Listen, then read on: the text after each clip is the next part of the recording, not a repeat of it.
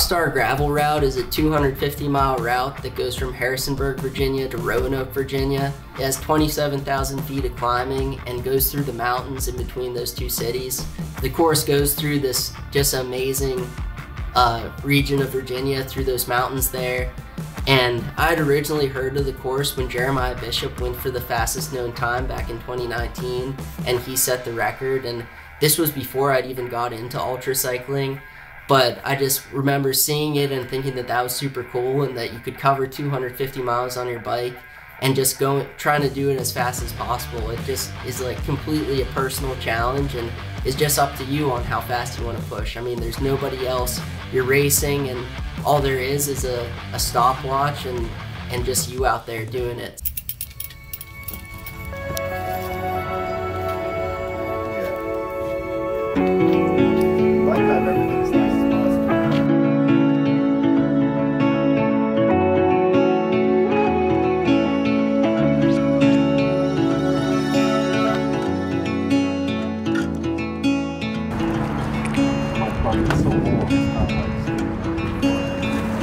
Yeah. You guys are 26. It's like the label scratched off.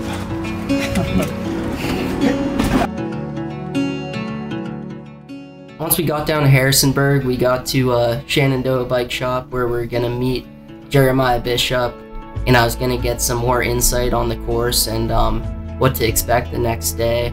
From what he said, one of the cruxes of the course was gonna be Reddish Knob, which is one of the first climbs going out of Harrisonburg. So I was pretty surprised that crux of a 250-mile ride would be just like 30 miles in, but the next day I definitely learned why.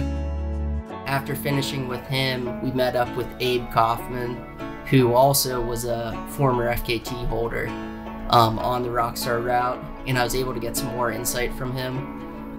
When I was pre-riding with Jeremiah, my pulley wheel and my derailleur got all seized up, so that was going to be a serious issue if I couldn't get it fixed. But fortunately, Brad's e-bike had a matching pulley wheel, so we were able to swap that over to the derailleur, and so that was like a miraculous fix at like 10:30 at night. At the hotel that night, we went and we figured out just our last plans for the route. I was going to be going in and out of service, and then they'd be going in and out of not being able to follow me when I went into single track and double track sections that a car couldn't get in. All right, so we want to have the cars loaded up. Yeah. So at 2:30 we'll say hello. All right. Yeah. 2:30. Get some sleep, dude.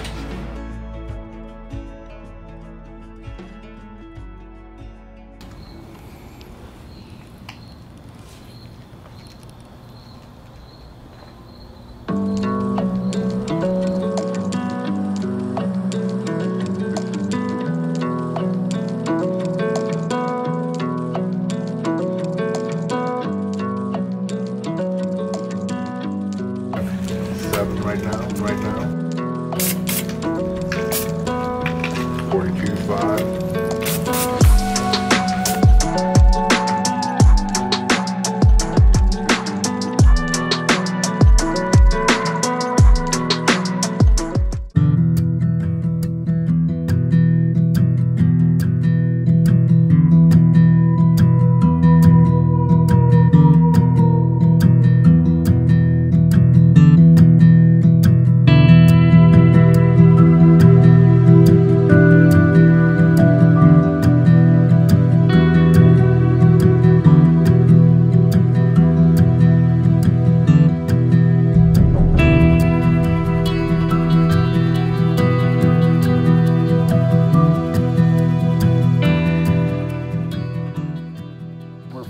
Miles of downhill from Reddish. Yeah. It should take him to get down to here. It should take him a half an hour, 40 minutes. You know. Woohoo! Let's go.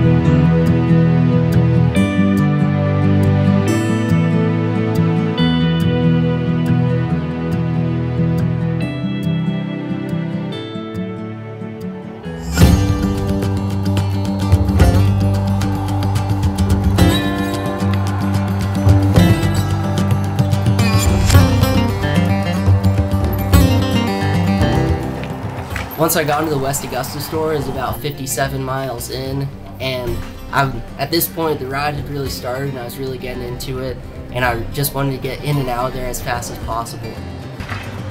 Yeah, bud. Then I got outside and I just quickly refilled my bottles, and all the old timers at the store were asking me what the hell I was doing, so I talked to them for a second and then got back on my bike and rode back out onto the road.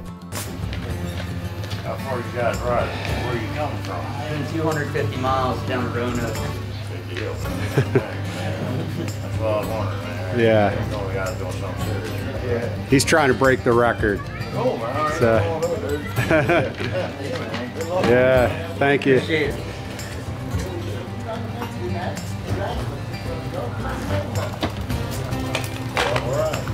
See you, buddy. We'll see you up there.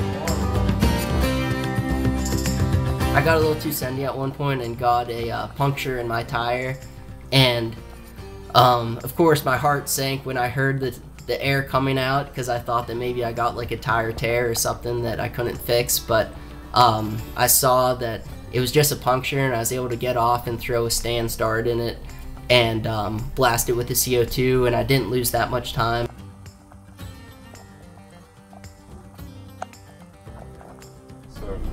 I'm gonna consult the map again here. About 9 o'clock.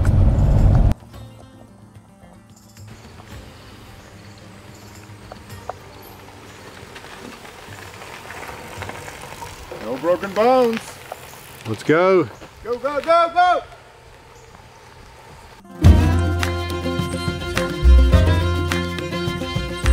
Turned on to Sugar Run Road, which is this really long 20-mile road that I'd heard about before doing the route. It's 20 miles just through the mountains there's not like a single turnoff or anything. So like once you get on the road, you're either going straight through or you're turning back.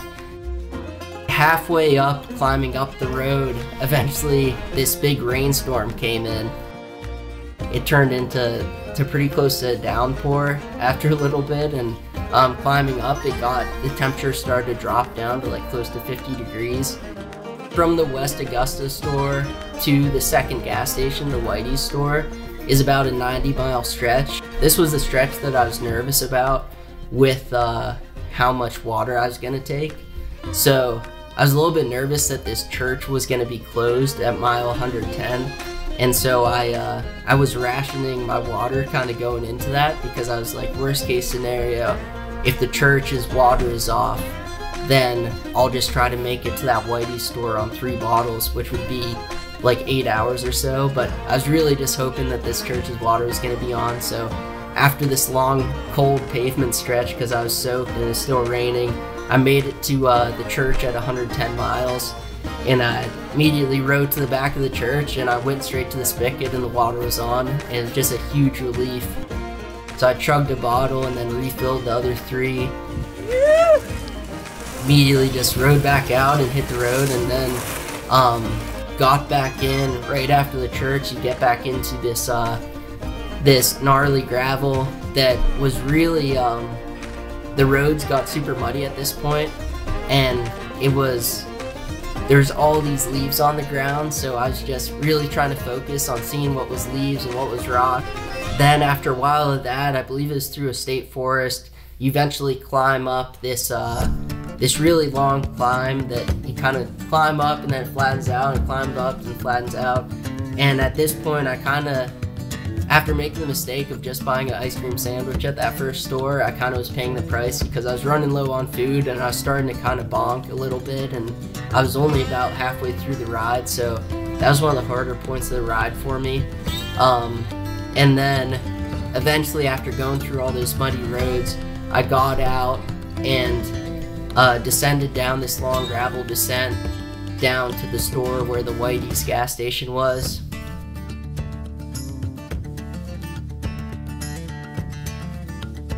Getting into the Whitey's gas station at mile 140, I was pretty depleted, and that was one of the harder stretches of the course, going from West Augusta all the way to Whitey's.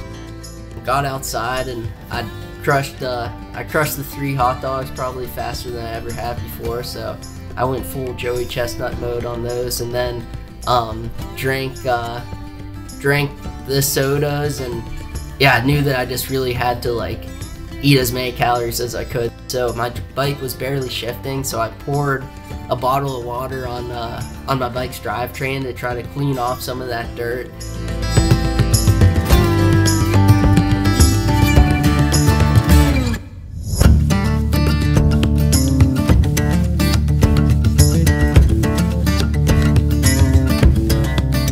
And then once I left Whitey's, the sun started to come out again, and I was really excited because I was hoping that that the roads would start to dry out.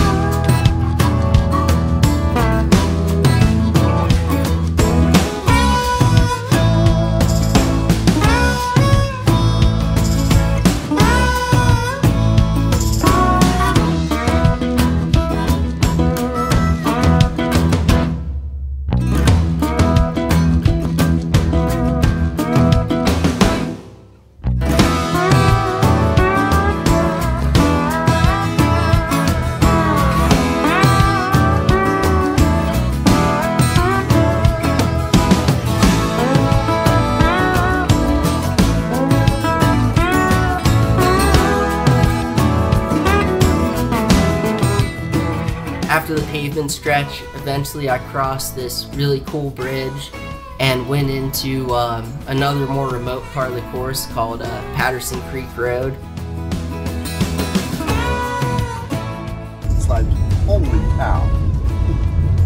Mile 190 or something like that, and you just went up 700 feet, probably averaged 12 to 15% grade, like nothing. Unbelievable.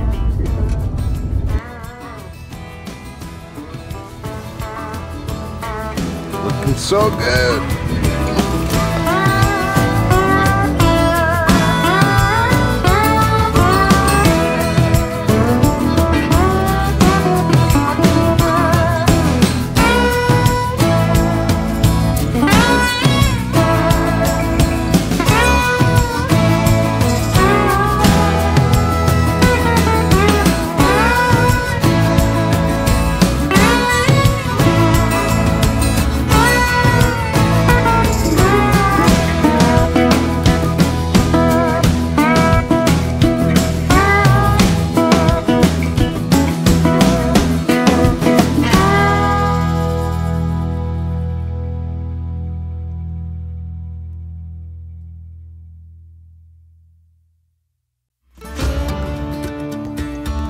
Eventually got to this road, Wilderness Road, where I climbed back up into the mountains, and there was another of these creek crossings that I know the Brad and the film crew, they couldn't make it across, so they eventually had to turn back.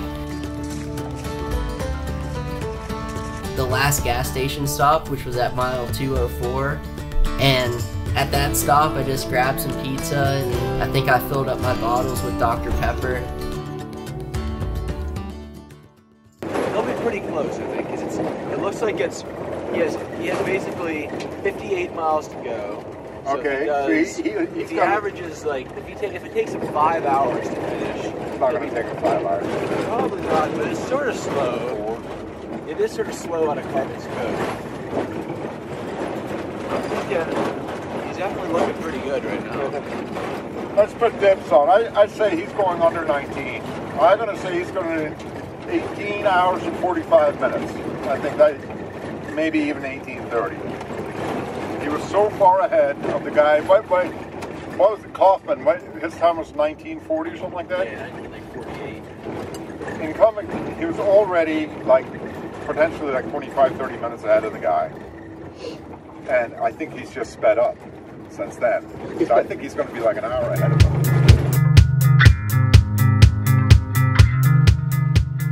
Made it to Texas Tavern. I think it was at 10:13.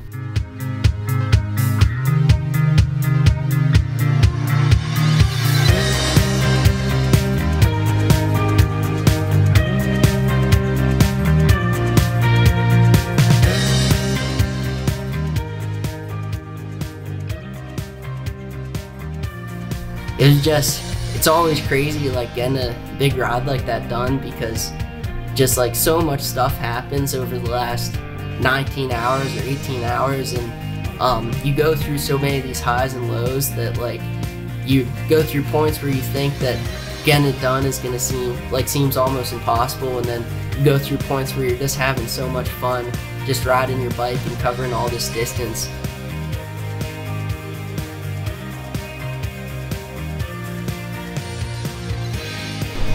Yeah, I was just feeling good on the climbs all day pretty much.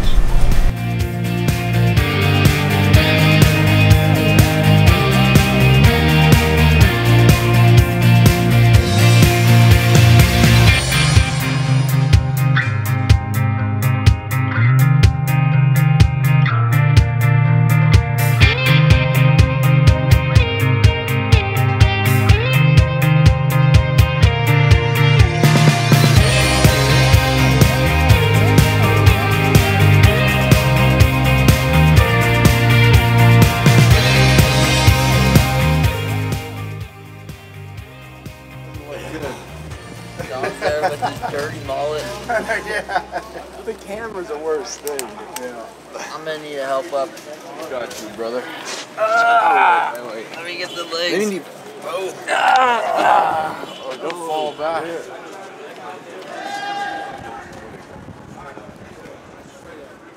The bike's still over there.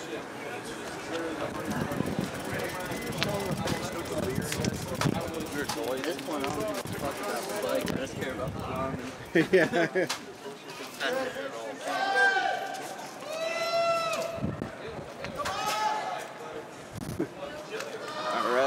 Alright.